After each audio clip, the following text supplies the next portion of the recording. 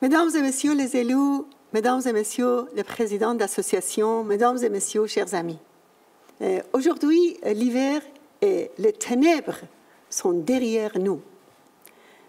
Nous sommes entrés dans le printemps de la résistance, la saison qui prépare l'arrivée des fruits de nos efforts et nos souffrances. Nous avons en face de nous un ennemi affaibli, bloqué dans des impasses terribles. Le boom économique promis par le gouvernement Rouhani après l'accord nucléaire n'est pas au rendez-vous. Le peuple n'a pas bénéficié des accords économiques et l'argent récupéré après l'accord est allé aux factions de pouvoir, y compris les gardiens de la révolution. Résultat, la majorité des Iraniens sont encore plus pauvres, le chômage frappe les femmes et les gens, des familles entières sont ruinées pendant que les autorités détournent des sommes immenses. Chaque jour, un scandale éclate qui démontre la profondeur de la corruption. Il y a chaque jour des manifestations et des grèves dans ce pays. Le régime redoute de plus en plus une révolte des ventres vides.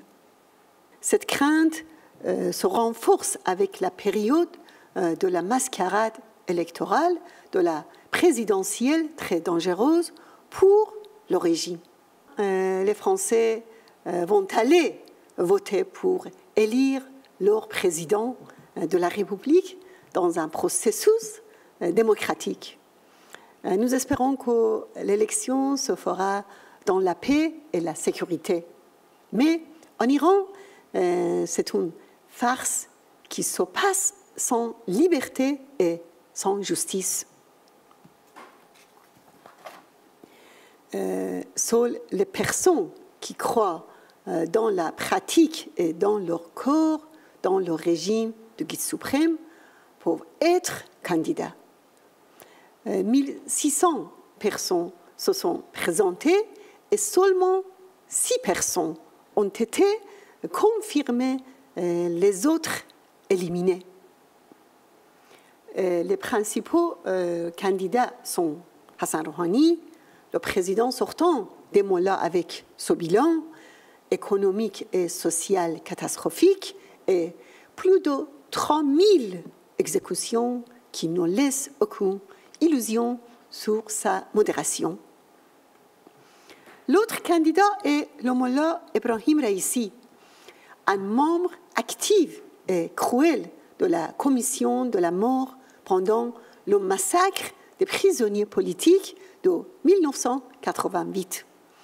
En 1988 et 1989, quand Khomeini voulait réprimer cruellement une province, il envoyait Raïssi pour appliquer la peine de mort en prétendant que c'était le commandement de Dieu.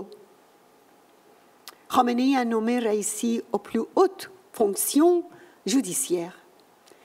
Il a aussi nommé gardien de la Fondation Rajavi, l'organe politique et économique le plus puissant du régime.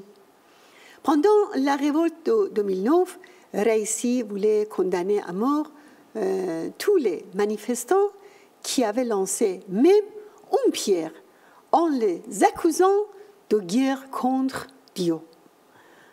Tout ceci démontre clairement la faillite politique du régime de guide suprême qui n'a rien d'autre à offrir qu'un charlatan aux mains tachées de sang ou un bourreau.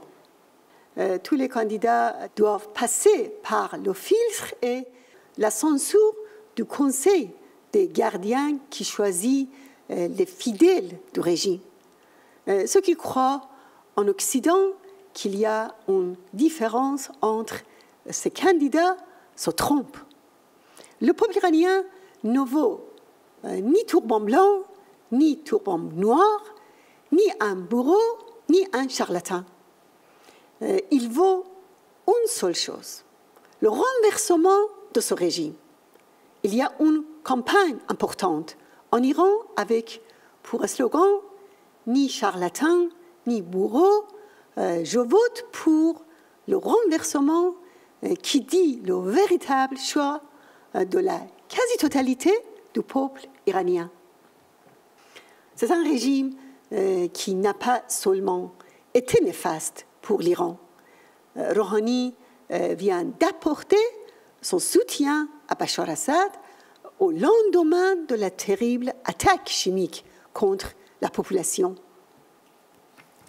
Nous savons que des parties énormes des revenus du pays servent à financer la guerre en Syrie, en Irak et au Yémen.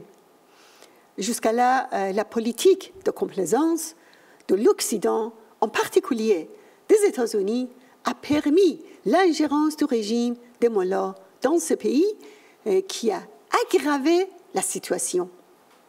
La France a dit que si en 2013, après l'attaque chimique de Bachar al-Assad, les États-Unis avaient réagi, l'histoire de la Syrie aurait pris un autre chemin.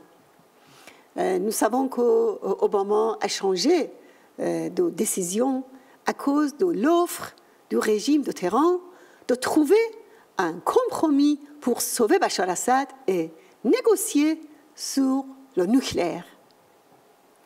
La France a raison d'appeler à plus de lucidité sur la nature du régime syrien et se soutient notamment l'Iran des mollahs. Que le changement de régime en Iran est non seulement nécessaire pour mettre fin aux violations des droits de l'homme en Iran, mais aussi pour mettre fin à la guerre et la crise dans la région et rétablir la paix et la tranquillité. Sans ce retard de 4 ans pour riposter aux attaques chimiques, comment les pastorants auraient pu développer leur opération de guerre en Syrie?